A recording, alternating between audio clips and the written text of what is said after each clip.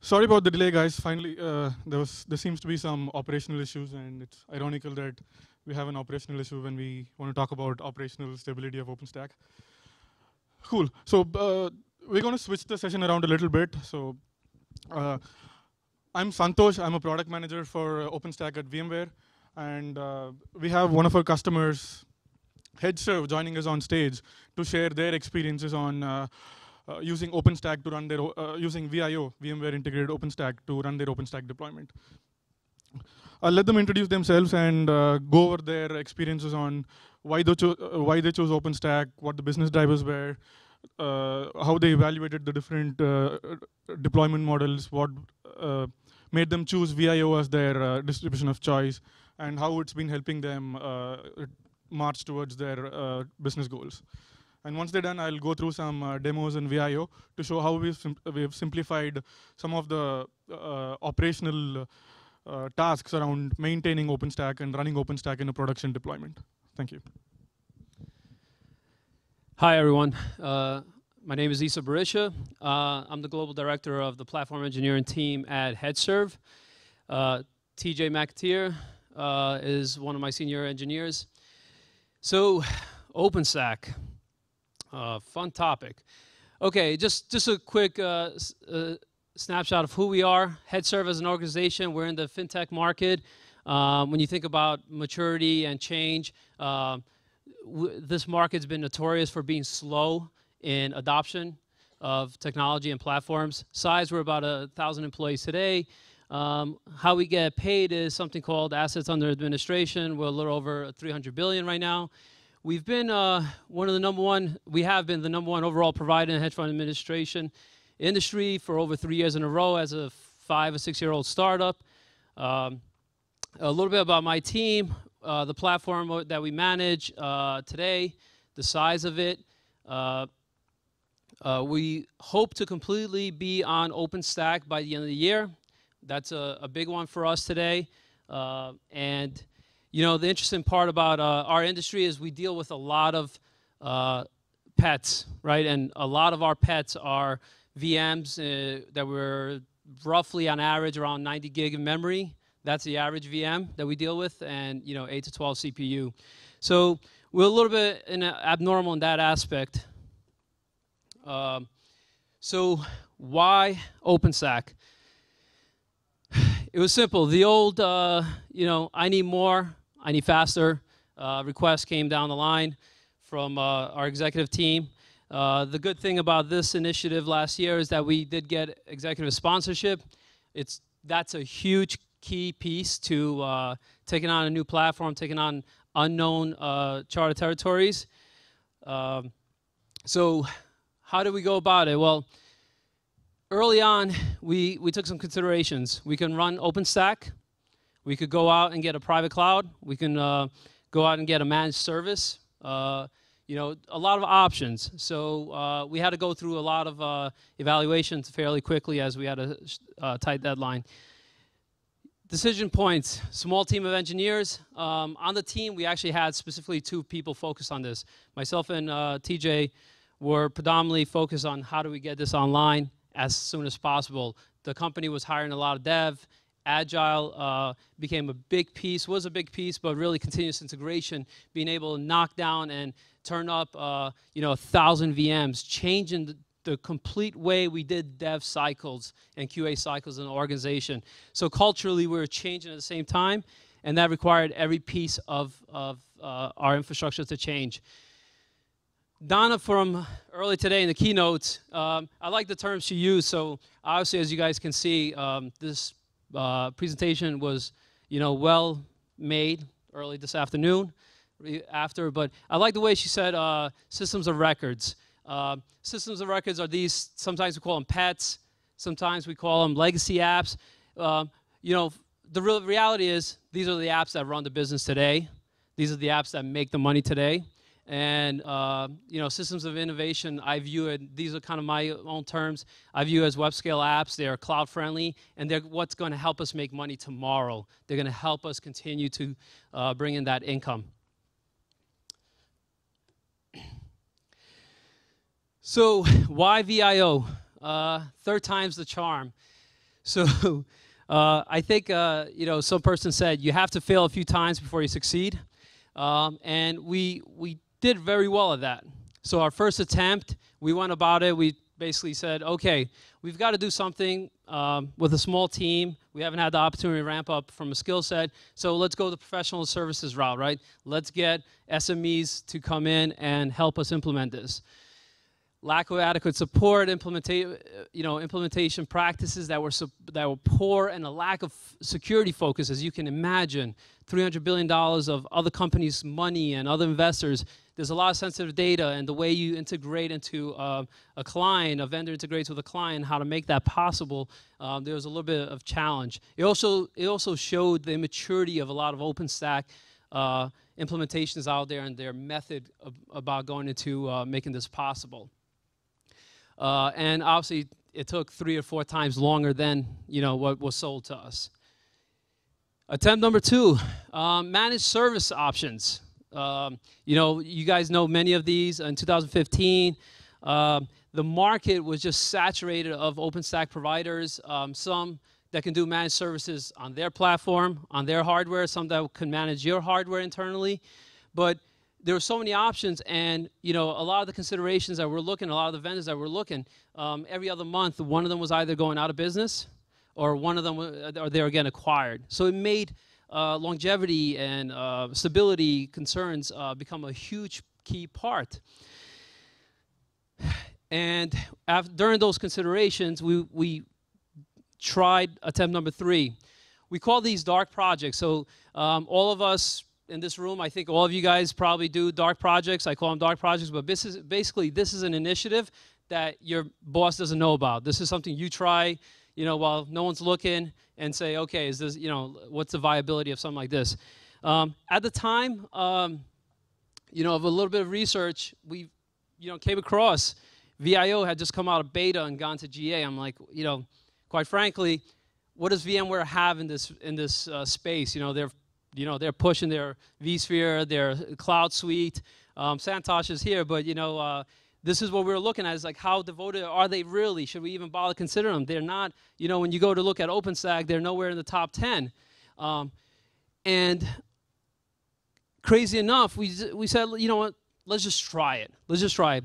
We didn't bother talking to our EMC, to our VMware reps or anything of that sort. Downloaded it, deployed it, and something crazy happened. It just worked. It actually just worked. So who's tried to do their own OpenStack deployments here? If you've tried it, you can understand how that feels. After you get a console up, it looks great. After you actually try to do something, that's a whole different story. And for us, we were just taken back by this. And again, so being the director of the platform engineering team, we had to provide a platform, limited resources. How do I not lose my job, right? And how do I actually get the platform out to the end users?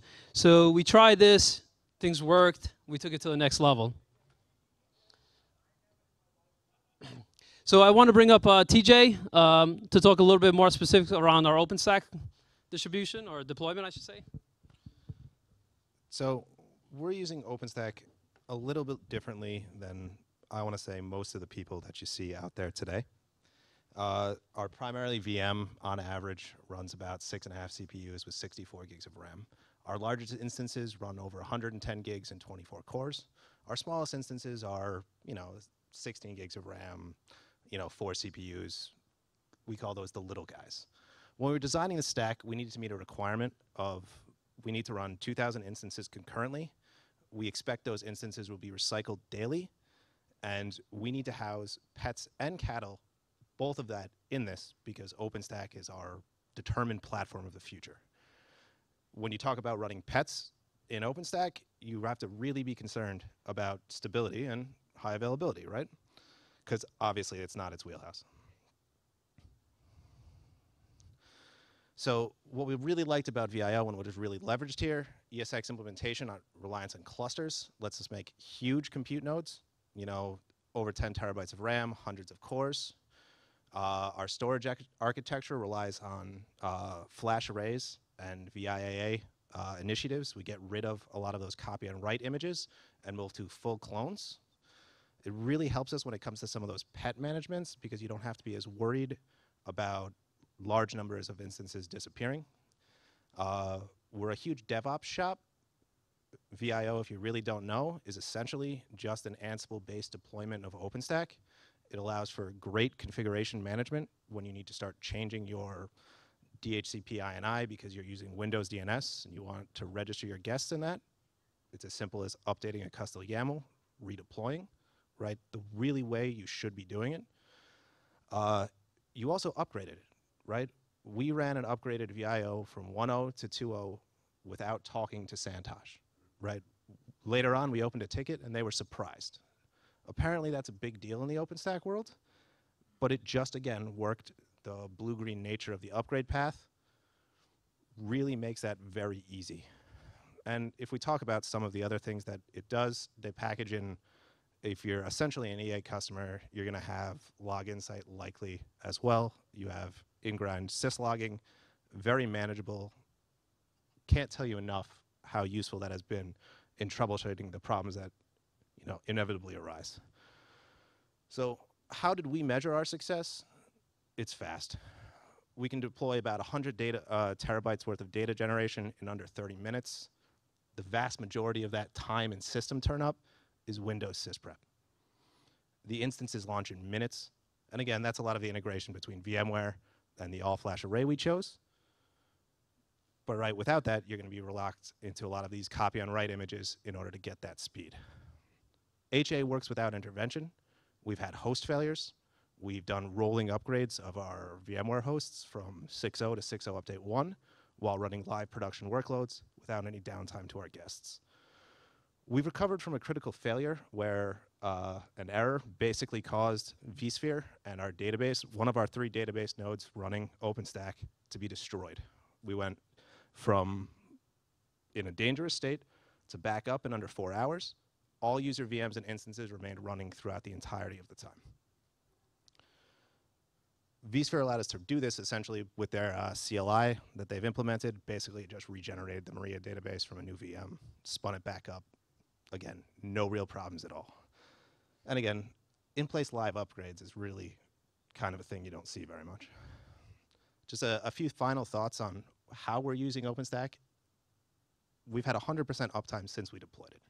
We're running it with thousands of VMs on a 24/7 cycle, and only 2 people call, right? So if something breaks, everybody's going to call one of 2 people. We don't get calls. Our users love it. So we have some more information here from Santosh.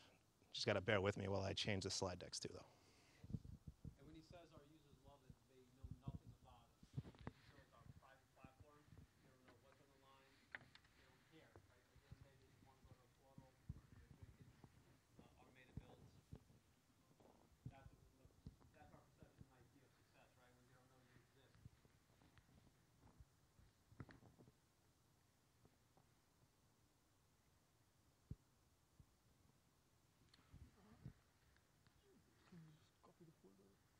I'm going to skip the slides. I'll just jump right into the video. Thank you so much, Isa and TJ, for sharing your experiences. And for me, the best part was when we found out that you'd upgraded OpenStack from icehouse to Kilo without any professional services, without anyone from our engineering involved. That was sort of the highlight of working on this product for me. And with that, since we're a little time crunched, I'm just going to jump into a few demo videos that show how VIO, VMware Integrated OpenStack, makes it really simple and easy to operate OpenStack in a production environment. And since TJ mentioned about how easy it was for him to upgrade OpenStack, I'm just going to go through the upgrade workflow and show how simple it is to upgrade OpenStack from one release to another using VIO.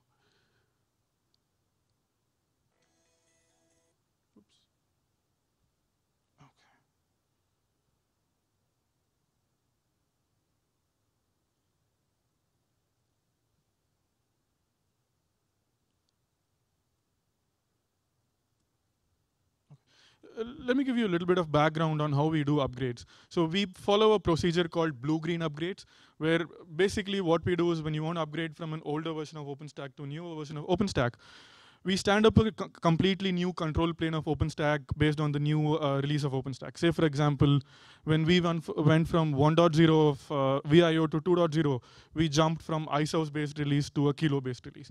So when you upgrade from 1.0 to 2.0, what we do is we create a completely new control plane that's based off of the Kilo code base. And once that control plane is up and running, we migrate all the database and the configuration from your older cloud, the iSource-based cloud, over to the newer Kilo-based control plane that we just created.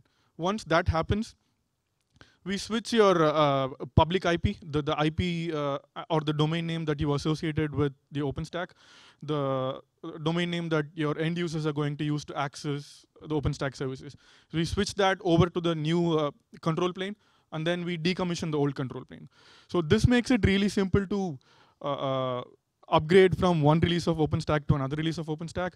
And the added benefit you get is it makes it roll back even more easier. Say for some reason, if you figure out that the newer control plane is not for you, the newer distribution is not as stable as you expected it to be, you can always revert back to your older control plane because that's just sitting there, and you could move your public IP address back to your old control plane, and you could start using your older control plane. So the blue-green upgrade, we chose to go with that procedure because it made upgrade a lot more stabler than in-place upgrades, and it gave us the added benefit of doing a rollback if something failed during upgrade. So here, this is the standard Horizon interface, and this is an OpenStack deployment that's running off of the older code base. iSource-based code base.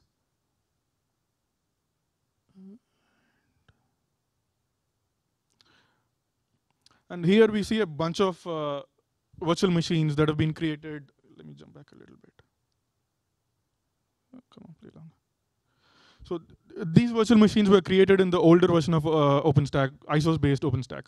So we log into the vSphere web client, which has a plugin for OpenStack, plugin for VMware Integrated OpenStack. So this plugin is basically sort of the heart of the entire OpenStack control plane. So all configuration changes that you want to make to your VIO control plane, all maintenance operations are done through workflows that are provided by this plugin in your vSphere web client. So we go to the vSphere web client, and we look at the version of OpenStack that this plugin is currently deployed and running in your data center. So it's the iSource release of OpenStack. 2014.1.4 is the long code for the iSource release of OpenStack. And next, we'll look at how we upgrade from the iSource release to a Kilo-based release.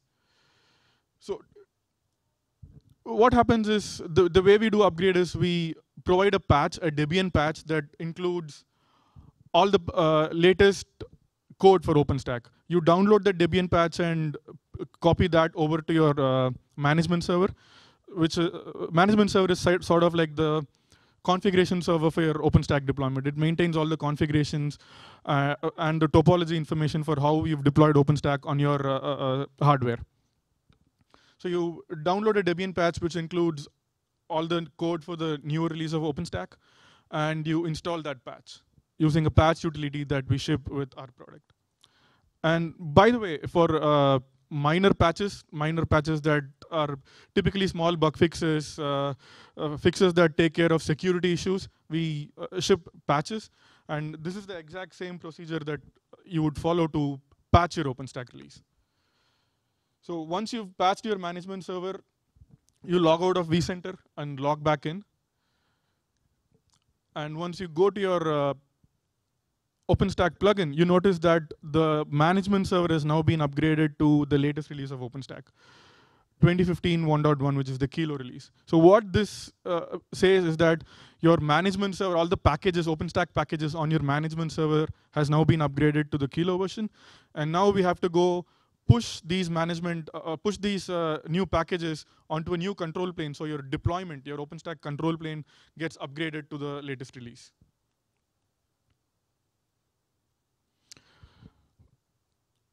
So you go to the management tab in the plugin, and there is an option to now upgrade to a newer release. So you just pick that option to upgrade to a new release, and you're presented with a simple wizard that accepts a few inputs and then just goes forward and upgrades your OpenStack. You enter a deployment name for the new control plane that's being created alongside your existing older control plane. And once you do that, you specify a temporary public IP for testing and verifying that the new control plane works fine. So what happens here is the IP that you specify here, this is going to be assigned to the newer control plane that we stand up. So once we stand up the new control plane and alongside your older control plane, you can spend some time to sort of test that everything is fine with the new control plane. Look at all the data you've created, make sure that all your data has been migrated over to the new control plane. All the while through a temporary IP and your the real OpenStack endpoint that your developers were using, that will be still associated with the older control plane. And once you make up your mind, once you decide that, okay, I want to switch completely to the new control plane, at that point, we'll throw away this temporary IP and associate your existing OpenStack endpoint IP address to the new deployment.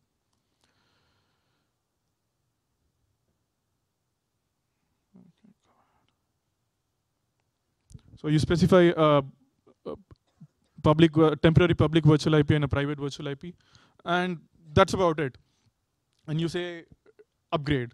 So now what's happening is the management server is deploying a completely new control plane that's based on the new release of OpenStack, Kilo release of OpenStack. And once that's done, the new control plane goes into a prepared state, which means all the services have been deployed. Now you need to migrate the data.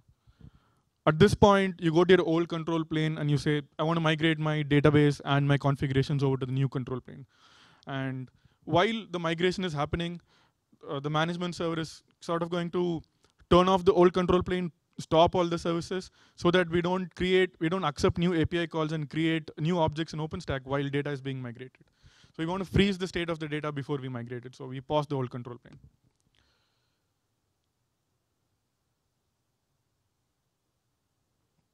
Once that's done, once all the data is migrated, we can here we can look at the temporary public IP that's assigned to the new control plane. In this example, it's 10.115.96.110. So if we navigate if we point our browsers to that IP address, we're basically going to look at our existing OpenStack deployment now available on the newer OpenStack release. So here we can go ahead and make sure that all our instances that we created before the upgrade are still there. Make sure that, say, your volumes are still there, all the network topology is properly being migrated over to the new control plane. And once you've verified everything is good, I want to keep this new control plane, you can go back to your OpenStack plugin in vCenter and say, switch over to the new control plane, all is fine. I want to start consuming my new control plane.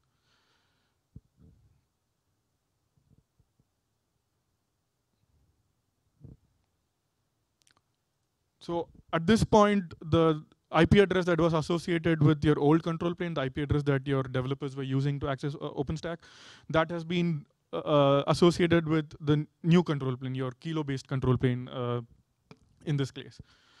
And after that, you can just, your developers, once this is done, your developers can keep accessing the same API, OpenStack API endpoint or the Horizon endpoint at the same IP address, and they'll get all the functionalities of the new control plane because now the deployment has been upgraded to the new release of OpenStack. So we log back in through the Horizon dashboard, and we see that all the instances that we created before upgrade are still there, available on the same public IP that I was using before the upgrade as a developer.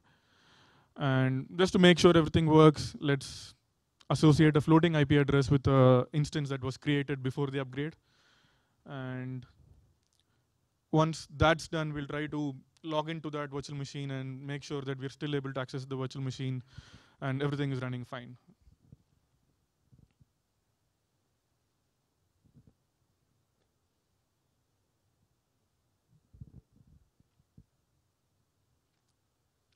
There you go. So we've taken the huge complexity of upgrading out and made it really, really simple to upgrade OpenStack from one major release to another. This is just one example of how we've simplified operations around OpenStack and making it easy to maintain OpenStack in a production and deployment. We also have, there are a lot of other workflows we've added to make it really easy to operate OpenStack. Things like backup and recovery, where you could back up your OpenStack control plane. And at some point, like TJ mentioned, if one of your hosts goes down, taking your entire management cluster down, you can recover back from your backups really easily in a few CLIs. So that's pretty much all I have, and I think we're almost at the end of the session. I'll open it up for a few questions if you have any. Sure. So when there is this transition state and the old version is stopped, does it mean that you just cannot do any changes to the OpenStack and the services running on the VMs are still functioning? Is it correct? Or there is a downtime for When you're migrating the data from your older control plane to the new control plane, there is a downtime in the sense that you won't be able to create any new workloads in OpenStack, but all your existing workloads, they will still be running. So existing workloads workloads that are already deployed, they'll keep running. They won't be disrupted at all. It's just that for the migration duration, the developers won't be able to create new workloads.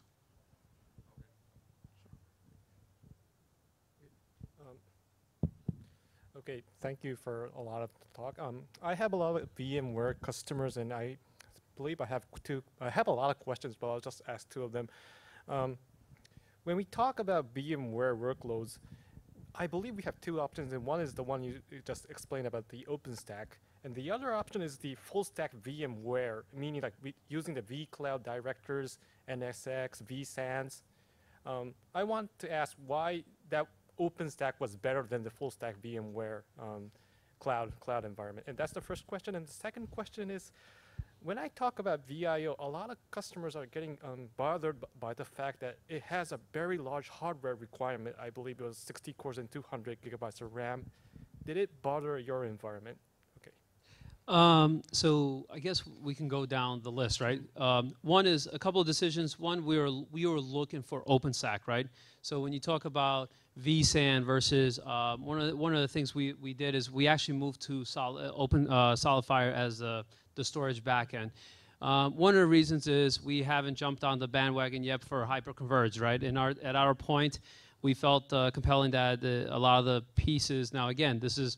I want to be fair because this is a VMware presentation, but just talk about the bits and pieces. Now, OpenStack actually further enables you that once you get OpenStack online and running, you can use vSAN later. You can use NSX later and transition into that because they do support the drivers for all those pieces. So the real question is, okay, what goes first, right? Well, for us, OpenStack was the most difficult thing in the market in early 2015. Again, we tried a bunch of implementations and they failed. Storage was stable, right? For most of us, storage is stable and you have options, right? When it came to OpenStack, there's OpenStack and really just who are you going to partner with? We were not large enough to say we're gonna, go straight from source and build it ourselves. So that's one piece. Number two is, just the ecosystem, right? When, again, talking about vCloud Direct and everything, we're a multi-cloud platform. So we do certain things in AWS, we do certain things in our private cloud. What the biggest driver was, how do I continue to make this company move forward, right? So we have 90% of the workloads that were the stuff that existed the last 2 years, last 3 years. How do I get to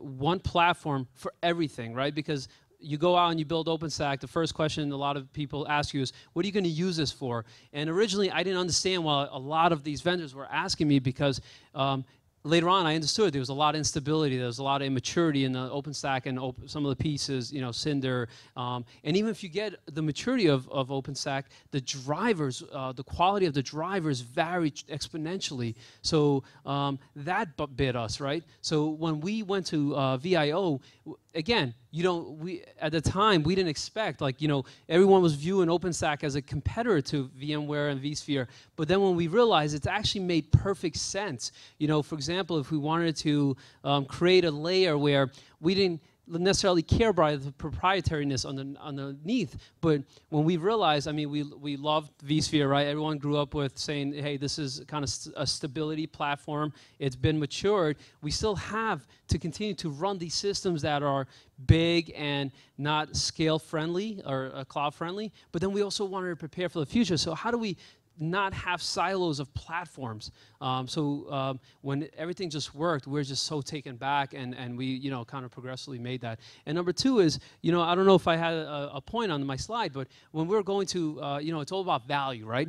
One of the presentations today that said it best, they're like, open source is free as long as your time is worthless, right?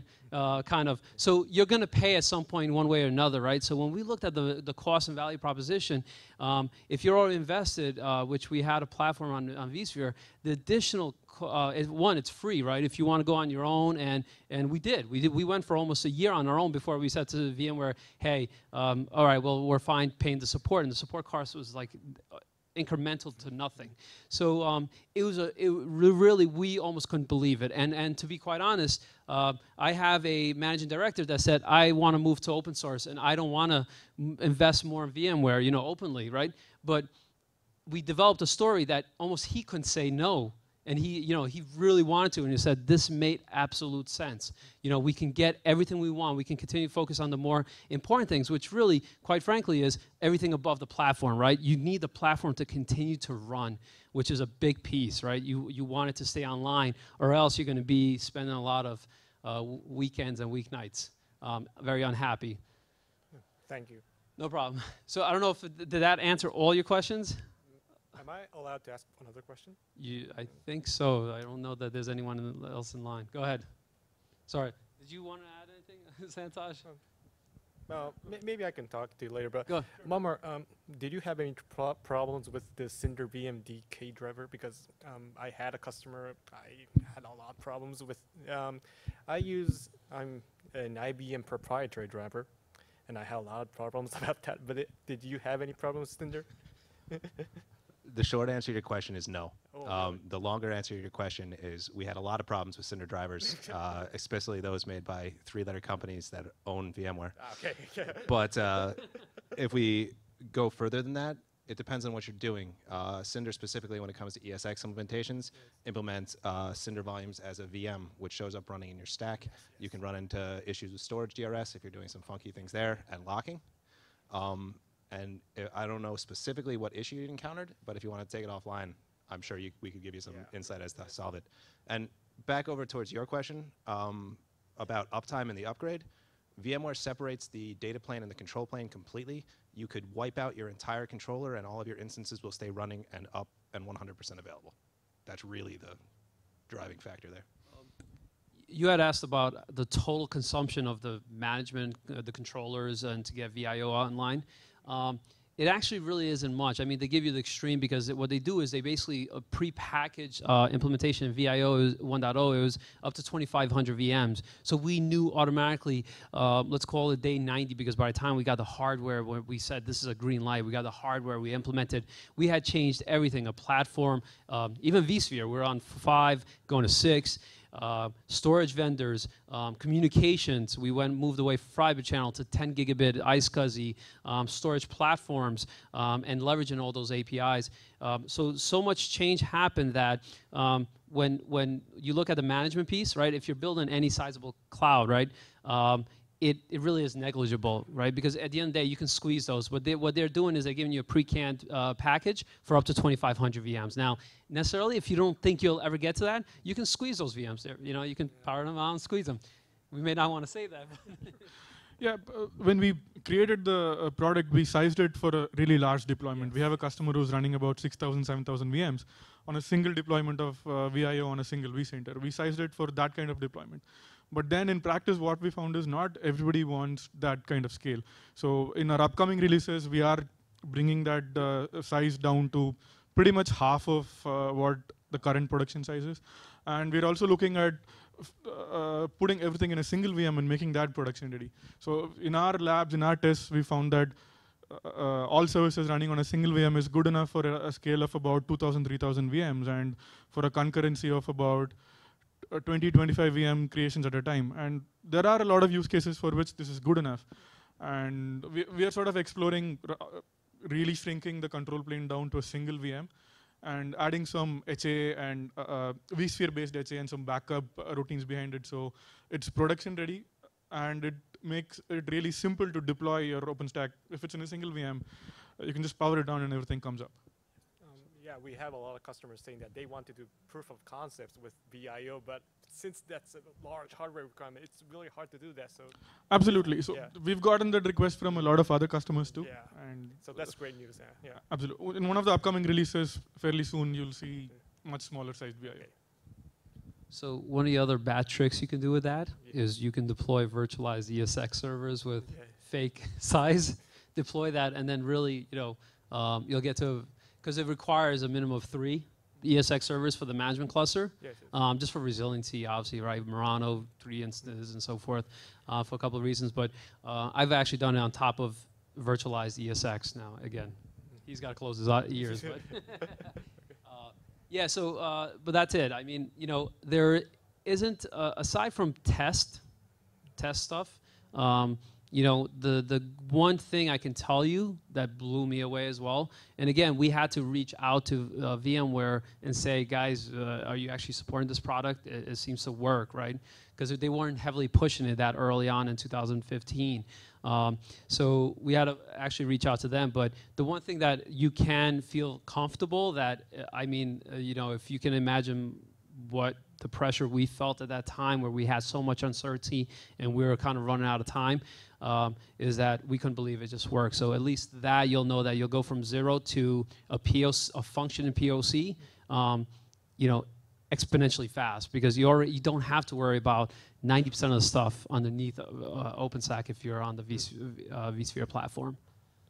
Thank you.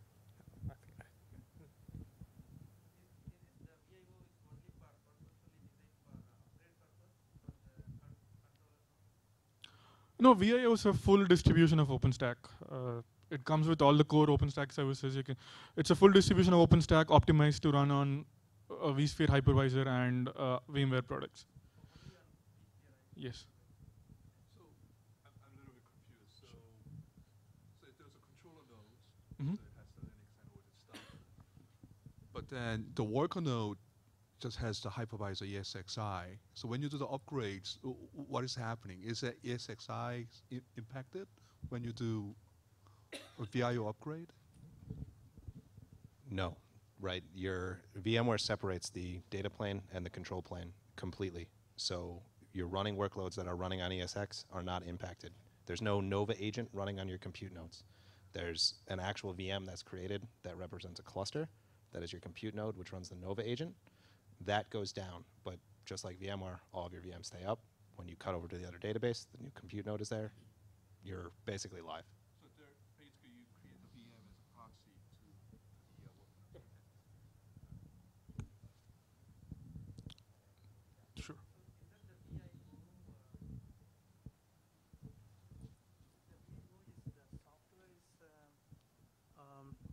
Free and only the support cost, or how that works?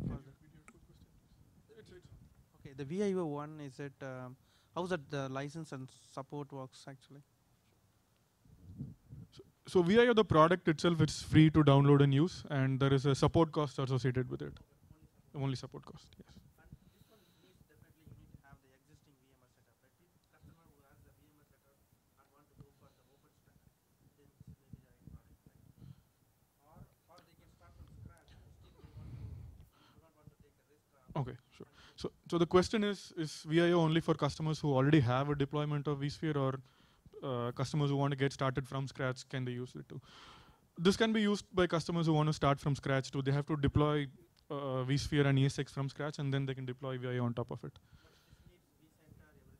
Yes, this needs vCenter, ESX, the whole vSphere hypervisors. Yeah, it doesn't matter what OpenStack distro you go with. That you need nodes, you need storage, and then you need to determine what your storage is going to be, right? The drivers, right? Because OpenStack is, they pretty much are. I mean, it's Ubuntu, Ansible, managed by VMware. So it's very vanilla OpenStack, and that's also a concern we had about OpenStack. So it's pretty vanilla, but just like a lot of the distributors, they only support their vendor, some of the vendor specific drivers. So for Nova and for compute, it's vSphere and the DV switches for networking. Cinder, it's the VMDK. So every vendor has the same kind of setup. If you're already on vSphere, you don't have to build a brand new vSphere platform greenfield. We actually built it right on top of what we already had existing. There's a little caveat on the management cluster, just to make sure there's enough capacity there to deploy it. But aside from that, it's straightforward. And everything, Santosh was showing is kind of like the Fuel similar thing, the management console to do all management integration, upgrades, operational tasks. So that's what you use, but you use that very rarely. You use that when you want to add compute, so forth. The best thing about it I can say is it's been actually for about 5 months a set it and forget it. I mean, we haven't touched OpenStack ever since we confirmed that everything was functioning. In operation cost perspective, I assume that's for ESXi is free, so only ESXi support cost, and then vCenter software plus support cost, and then VIO support cost, right? Okay. I'm sorry. How about that another, the VIO you said about the package, right? Is it like 2500 VM? Is it how that works? Maybe you can answer that. Can you repeat that? The license one for the VIO, is So it goes to like a 2500 like SRM, how they licensing? There is no licensing on that. It's just simply they've version 1, version 2 I think is up to 5,000. Up to 5,000. Up to 5,000. It simply is one of the biggest problems with OpenStack is configuring it, making it scalable. So we actually enjoyed the VMware's approach where they basically, one of the gentlemen was talking about the size of the management and the nodes and clusters, the compute clusters. One of the nice things was that they pre-canned it, and when you deploy it, it can support comfortably up to 5,000. So you don't pay on instances. You just simply pay on every ESX server. And if you already have ESX, then you just, if you want support, it's a very small fractional tick up. It's about So $600. So what is it? $200. $200 per socket. CPU per CPU. Per Physical socket. CPU. Yeah. So there's no licensing cost. You could use VIO to run as many VMs as you want. And if you want support, it's on a per physical CPU per socket basis. Yes. Sure. Thanks. All right, I think that's about all the questions we have. Thank you so much, folks, for making it to the session. Hope you have a good rest of the summer at Austin.